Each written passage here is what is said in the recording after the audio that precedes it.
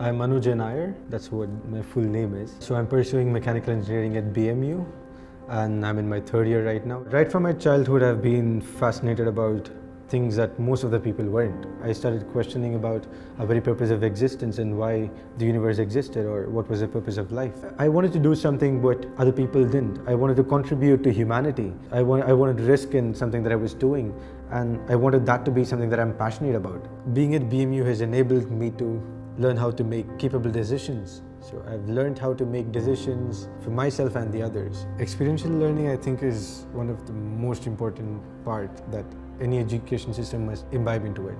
Learning by doing is what makes experiential learning great, and that is a huge advantage that the students in BMU have. We have created a septic gas detector which will detect the poisonous gases in the septic tank. Facilities like workshops and tinkering lab and the club like robotics club which helped us to work upon this project. If you ask me what I am right now, I think a major part is played by BMU in the last 4 years. There has been a huge transition and I love the transition.